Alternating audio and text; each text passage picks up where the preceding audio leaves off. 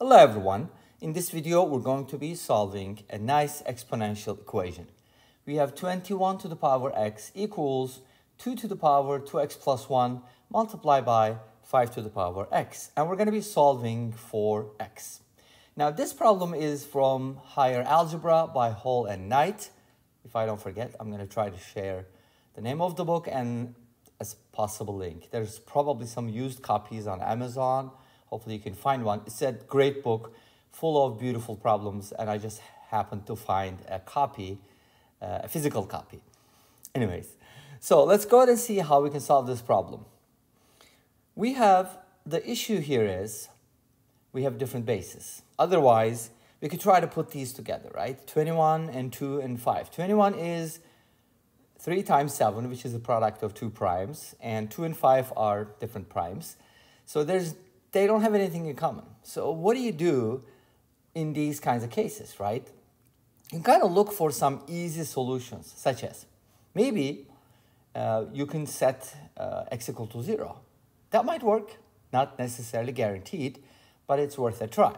So for example, if x is 0, as you know, we get something to the power 0 is 1, right? What about 0 to the power 0? I know a lot of people think, oh, it's undefined, indeterminate, whatever, blah, blah.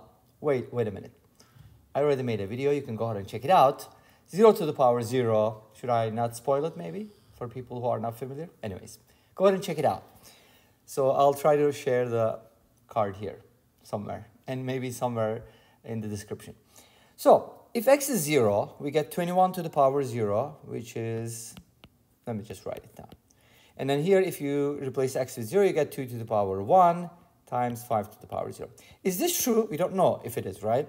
This is 1, and this is 2 times 1, which is 2.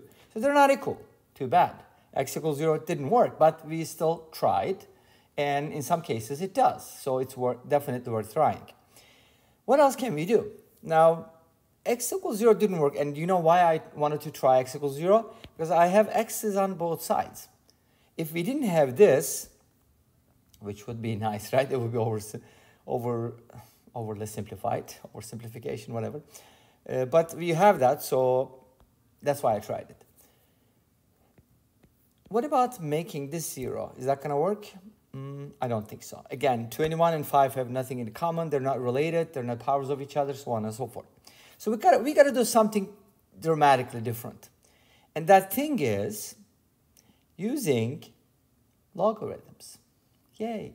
Absolutely. Why not, right? Because when you do logs, you're going to get rid of all the exponents. And notice that here, the exponents are variables, right? You want to bring them down because that's the only way to solve it. Well, probably, right? So let's go ahead and see what we can do. I can go ahead and log. By the way, which base are you going to use? Base 21, base 2, base 5, base 3? Doesn't matter. Why don't we just use base 10, which is log, L-O-G. But if you want, you can also use ln. Actually, I like the ln better, but let's just use log this time. And again, log A means log A with base 10. Don't forget that, okay? That's how I define it. I know some people use log for natural log, which is sad, unfortunately, but I use it for base 10. So let's go ahead and log both sides and see what happens. It's kind of like, you know, we'll find out. It doesn't necessarily mean that this is going to work, but it's just an attempt, you know. Notice that on the right-hand side, we have a product. So you have to log the product. And what happens if you log a product? Formula, log AB is equal to log A plus log B. Properties of logarithms, right? Well, this pen doesn't seem right to me. Does it seem right to you? Maybe I should just change it a little bit here. Okay, here we go. Now, so that's how we can deal with the products. Let's go ahead and start here. Log, I think this feels better, 21 to the power x. And this one, if you have the log of a product like here, we can split it up into log 2 to the power 2x plus 1 plus log 5 to the power x. The next property we're going to use is if you have log a to the power x, this x you can basically move to the front, x log a. Now, there's a couple ways to prove this using exponentials, rules for exponentials. If x is a positive integer it's easy to prove because think about it. Log a squared, for example, is log a times a. And that is log a plus log a from the sum property. And this is just 2 log a, which means you just move the 2 to the front. Of course, this doesn't work for 1/2 or other ones, but this is a way to prove for positive integers at least, right? For general, we can use the properties of logarithms. But anyways, this is what we get from here. Let's go ahead and see how we can bring these down. This first part is going to give us x times log 21. And then the second one is going to bring down the 2x plus 1. We're going to multiply it by log 2. And then this one, we're going to bring the x to the front. It's going to give us x log 5. Now, this might look like not solvable to you at this point, but don't worry about it. We're going to find out. And if it doesn't work, we'll go back and try something else, right? That's the spirit. Okay. Now, here we have some x terms, and we have an x here, and we have an x here. So it might be a good idea to put those together so that we can factor out the x.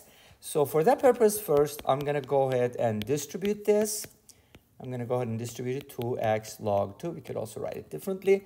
Plus log 2 plus x log 5. Notice that this is the only term that does not contain an x, right? So we're going to leave it on the right-hand side and bring everything else to the left. So we're going to get x log 21 minus 2x log 2. I'm going to take care of that later. I'm going to factor out the x minus x log 5 equals log 2. Awesome. Now, x is a common factor, so let's go ahead and factor it out. We get log 21 minus 2 log 2. The x just, goes outside, and minus log 5. And that is equal to log 2. Beautiful. Because we're about to get x by itself. Isn't that amazing? We're going to go ahead and divide both sides by this.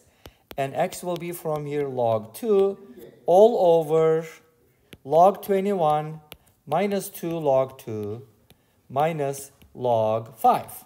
Great. So that gives us the value of x, but kind of looks complicated, right?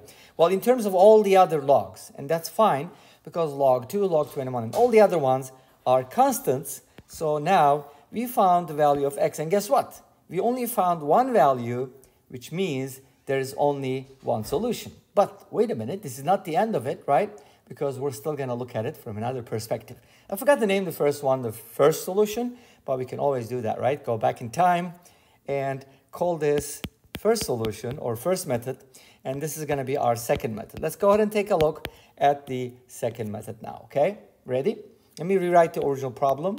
21 to the power x equals 2 to the power 2x plus 1 times 5 to the power x. Again, this problem is from higher algebra, but by Hall and Knight. It's a beautiful problem. It's not too hard. It's not too easy. It's really cool. Now, the next thing we're going to do is, since we already use logs, we shouldn't be using them anymore, right? Something different. So when you think about a problem like this, and it's kind of funny, sometimes I make mistakes and I have to go back and correct them, or some methods don't work because you know what? Because I don't have a script, I haven't practiced it, and I think it's more natural that I know some people are going to be like, you have to practice, you have to have blah, blah. No, not really. I think this is more natural. You get to see the thought process, you get to see my problem solving approach. And let me tell you something. I haven't really thought about this problem before. I'm like, how am I going to solve it? Let's see what happens. Okay, that's the approach. So here's what I'm going to do. I'm going to go ahead and split it up because what I'm about to do is actually really cool. Let me show you.